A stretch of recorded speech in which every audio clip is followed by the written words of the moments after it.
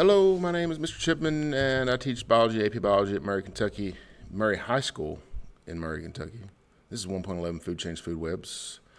We're looking at AP Environmental Science today, and let's look at these things. Just as an aside note, if you just search food chains and food webs, you're going to be blessed with the myriad pictures that are just, some of them, outlandish, to say.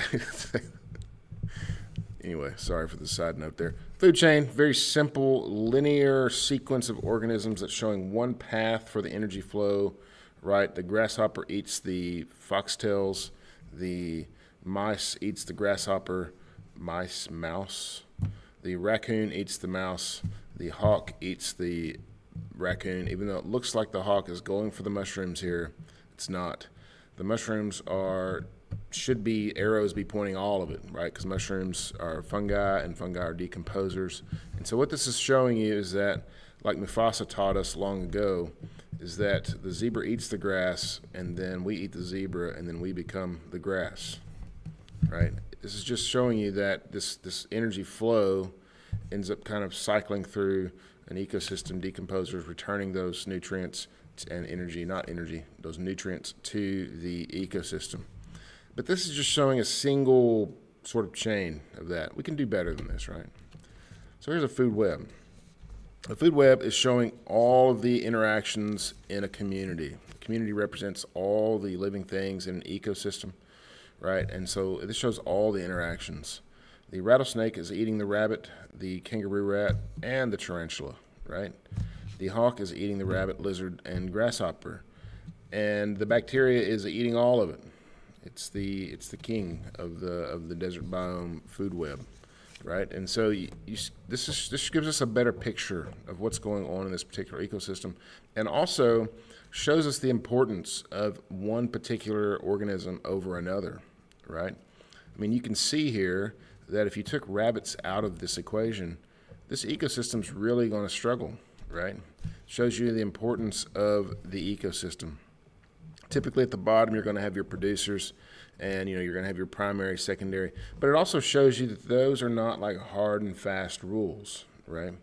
And I think that's important too. Sometimes secondary consumers dabble in the producers as well. So it's not like they're just eating primary consumers. And I think that's important. When you see something like this trophic level thing, it makes you sort of want to believe this progression that sparrows are only eating primary consumers. And that may be the case. But rats are a great example of this. Rats are omnivorous. They'll eat anything they can get their hands on, right? So sometimes these levels don't always tell the full story. But I think it is important to put this sort of pyramid onto this picture, right? To understand that while this food web is a little more loose, it still represents these trophic levels. It represents those energy transfers, decrease in biomass as you get to the top, decrease in energy as you get to the top, the importance of the producer level, and so forth. Don't want to skip one. So this brings us to this idea of two feedback loops that you find in nature. One of them is called a positive feedback loop. So we teach feedback loops in the biology classroom, and so I don't want there to be any confusion here. A positive feedback loop in nature is essentially when one change causes another change that sort of loops back and exacerbates the original change or makes it worse, right? This picture is kind of an example of that. So back in yonder days, there was this nice balance between wolves and elk and trees. Right? The wolves were killing enough elk to let the trees sort of live a certain way, and there was this nice balance. Well, you take the wolves out, what happens? The elk are going to increase in population, which is going to decrease the trees, right? It's going to decrease the amount of food that's available, and then that goes back and exacerbates the problem, that it becomes harder to introduce wolves into this population because the elk are now actually going to decrease because their food stores are also deplenished, right? They've deplenished their own food stores, and so they're unable to support their population. And so by reintroducing wolves to this population, before that takes place, before the ecosystem collapses, you actually balance it out, which brings us to the negative feedback loop. A negative feedback loop is when a change causes something that will then in turn come back and balance out that original change, right? Boom bust cycle for predator prey is a great example, right? The predators, there's a lot of prey in a population, so there becomes more predators in that population. Because there's more predators, prey species decrease is the change. That loops back and causes predators to balance out, decrease as well, which is going to cause an increase in prey populations. And this cycle sort of is a self-balancing mechanism, right? And so when you think of negative feedback, think of something that is sort of balancing itself out over time, because one change causes a flip to the previous change, whereas a positive feedback is something that is not balancing but is getting worse. I think that's an important distinction between those two. Here's a great example of this. So cod fisheries off the Atlantic coast, North Atlantic in particular,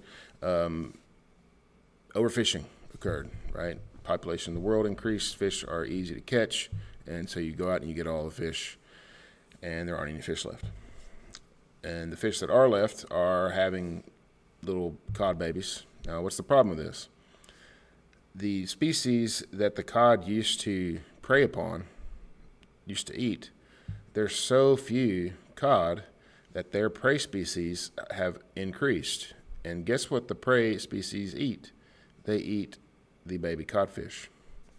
And so codfish infants or codfish offspring are actually now being preyed upon by the thing that the codfish used to prey upon themselves.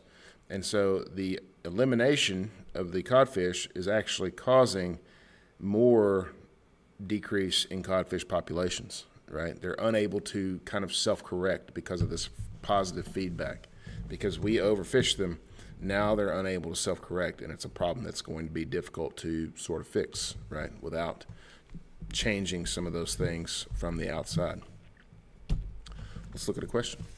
Student examines a food web in which a single species of insect is eaten by both small birds and frogs. Which of the following best describes this ecological interaction?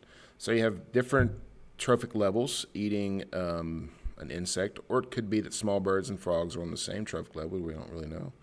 It's a positive feedback loop, likely to stabilize both predator and populations. Energy from one trophic level is transferred to multiple higher levels. Insects acting as both producer and consumer, and the birds and frogs occupy the same trophic level as the insect. I'm going with B. Energy from one trophic level is transferred to multiple higher levels, right? Because the frog, the other one's positive feedback loop is not stabilizing. It's an unstabilizing thing. The insect is acting as, nope, that's not even close to true. Birds and frogs occupy the same. They do not, because they obviously occupy different trophic levels. And so here we have birds and frogs on different trophic levels, and that energy is being transferred to both of them. Hopefully this was helpful to you. I believe that's it on Unit 1, 1.11 over. Do well on your Unit 1 exam. Unit 2 coming up soon.